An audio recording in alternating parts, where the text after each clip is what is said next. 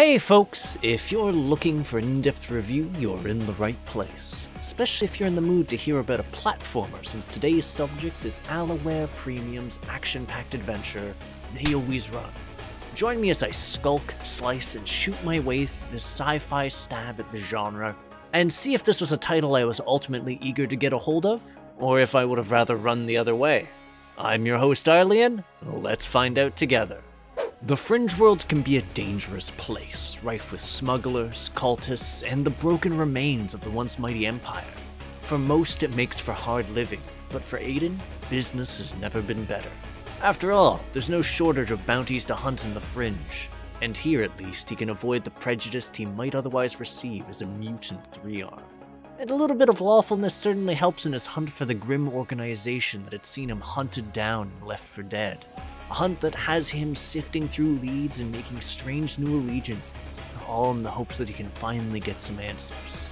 Narratively speaking, it's genuinely enjoyable and does a decent job of providing an engrossing journey for players to embark on. It's also paced fairly well, as while there are story sequences to sit through, they don't feel overly intrusive or drawn out. In fact, they manage to maintain a fine balance of the upfront elements and foreshadowing.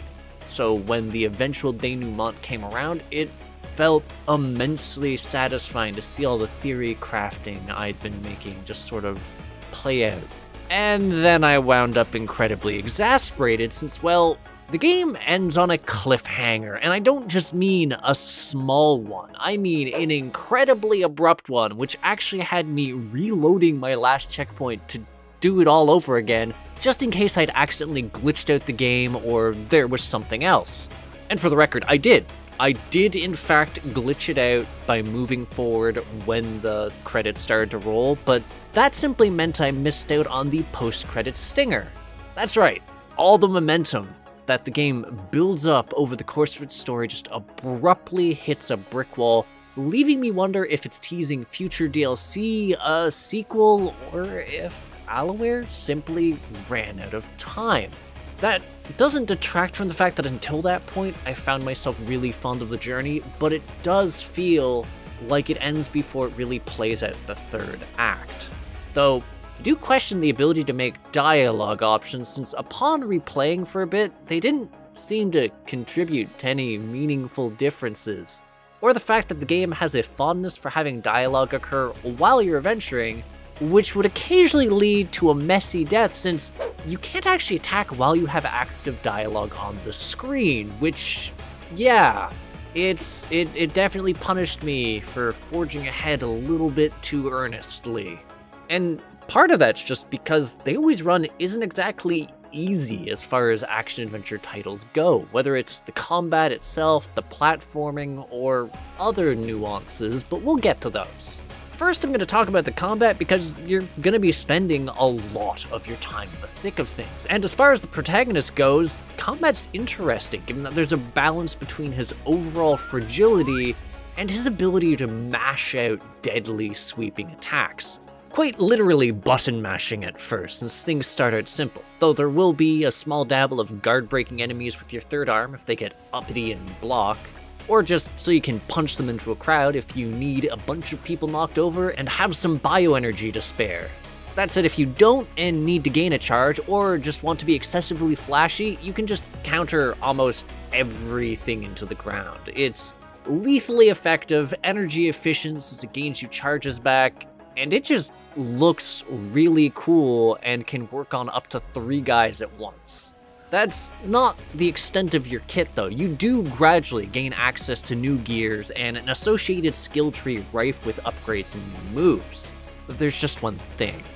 Not only are you prevented from modifying this tree during the game's lengthy stages, the cost for later skills grows fairly prohibitively expensive, which becomes especially noticeable once you realize that They Always Run is a linear title which prevents you from backtracking and farming.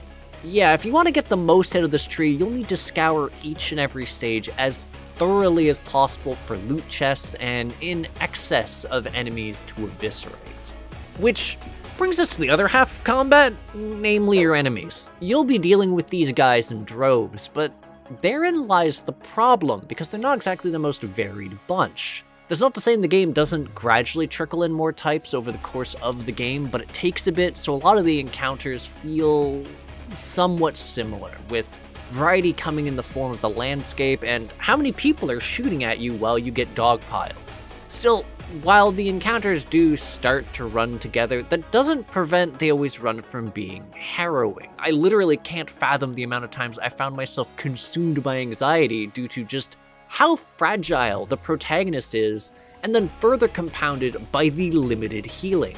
Like, yes, there's semi-frequent checkpoints for you if you die in a fight or platforming mishap, but you don't heal when you revive, so it's entirely possible to be locked into encounters with a crippled amount of health. Made all the worse when you realize that recovering from that state might take a bit, given your only form of healing is a limited consumable item you may encounter, which you can only hold a default of 1.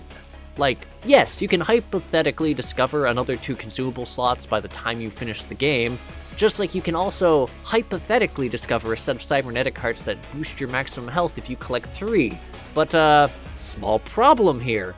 All of these items are missable, which is especially painful once you realize that the game's linear nature and inability to return to earlier stages means you can permanently miss out on these increases to your survivability, essentially locking you into a hard mode of sorts if you don't scour the stages. This is part of why I alluded the difficulty can lean a bit towards unfair at times, but it's made even worse when you realize that even during a stage, it's possible to get screwed over due to how the checkpoints work. Yes, they're semi-frequent, but you know what else they are? One use. Yeah, if you want to explore and then decide to double back, none of the earlier checkpoints will work anymore, and given that there's a lot of instant death traps and deadfalls, you can find yourself stuck in rather unpleasant scenarios, both there and back, or passing points of no return and having the game autosave.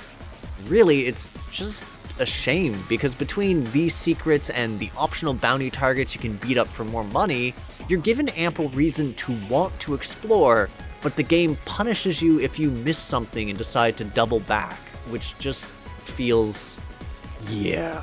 And while there is an option to restart a level from scratch, I'm not kidding when I say some of these stages are quite lengthy, and the fact that you're not carrying any progress back just made me feel like I was throwing my time away. The sense of time use is also why I didn't bounce to the game a second time to do a more homicidal run. Because specifically, when you encounter the game's various bosses and bounty targets, a number of them give you an opportunity to take them in dead or alive. Dead is easier, so presumably alive rewards more money, but requires you to beat up the boss with your bionic arm. Which is what I did, since I am incredibly greedy and was trying to err on the side of caution as far as narrative choices go. Unfortunately, because of how the chapters and checkpoints work, I can't tell what repercussions are for doing the opposite, though I can imagine that at least in one case you'll likely get chewed out for bringing a certain pickpocket in dead.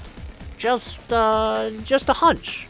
That's not to say I didn't have fun fighting those bosses, but I am just not feeling up to sitting through the various forced slow walk segments on a replay, or redoing that whole process of scouring the level for power-ups.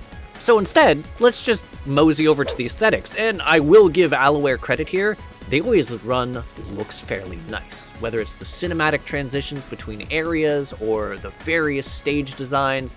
I found the game looked pretty, and I was also pretty partial to the protagonist's combat animations, especially when you got a counter off, though I do have a pretty big nitpick. See, when you kill the final enemy in an area, there's a slowdown effect with the camera dramatically zooming in on the enemy, including if they kill themselves away from you and you're in the middle of a platforming puzzle.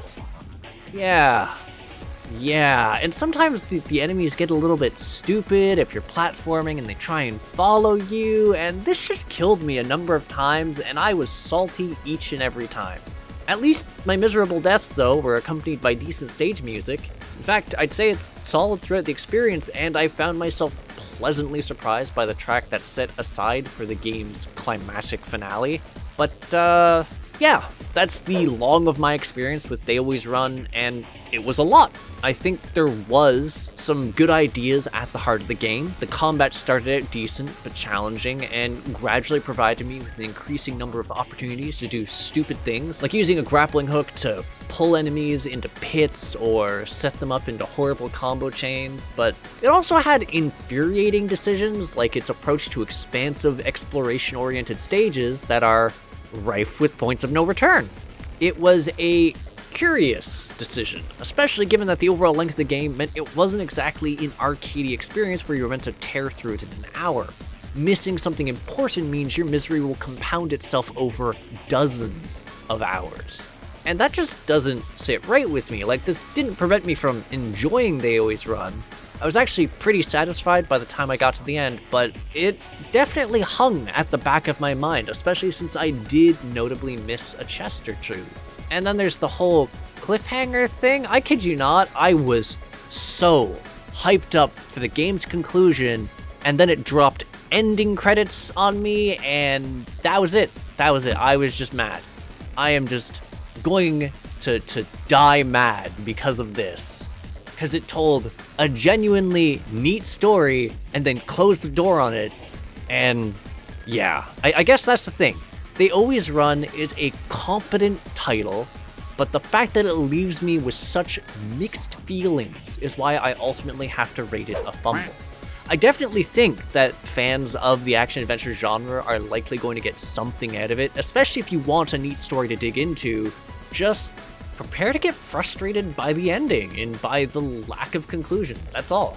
At least I can give it credit though for having bindable controls with keyboard, mouse, and controller. Anywho, thanks for tuning in. If you agree, disagree, or just have something to say to me, whether it's about this video or the channel at large, feel free to comment.